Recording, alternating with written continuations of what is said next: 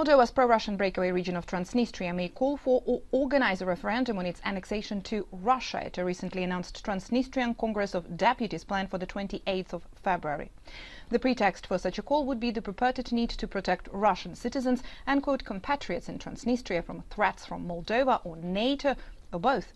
The population of pro-Russian breakaway region of Transnistria that illegally declared independence in 1990 is about 470,000 people. Around 1,500 Russian troops are stationed here. The Institute for the Study of War says the Kremlin is conducting information operations against Moldova very similar to those that Moscow used before its invasions of Ukraine in 2014 and 2022. Russian President Vladimir Putin could, in the most dangerous course of action, declare Russia's annexation of Transnistria during his planned address to the Russian Federal Assembly on the 29th of February, although that appears unlikely, says the Institute for the Study of War.